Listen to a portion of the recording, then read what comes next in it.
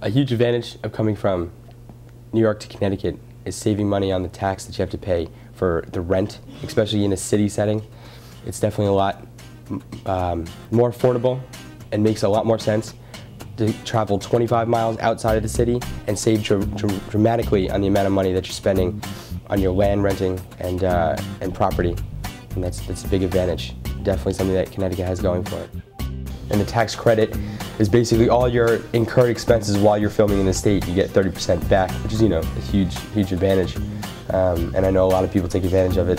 One of the most prominent things that Connecticut offers is the DPE, which is direct production expenditures. So you get a lot of money back for all of the work that you do while filming in Connecticut, and that's an advantage over some places like New York.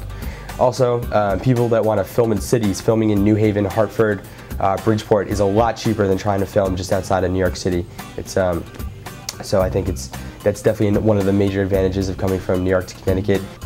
I do think Fox could benefit from moving to Connecticut. I know NBC has been making that transition. I think Fox has a lot of television shows that they definitely could film here in Connecticut. I think the Rachel Ray Show could certainly benefit. I think the main beneficial would probably be, just like I said before, the cheapness and the rent of the studio. That would imagine be like Fox's main cost. Filming in New York City is expensive, and I'm sure if they moved outside of the city, it would definitely save them a lot of money.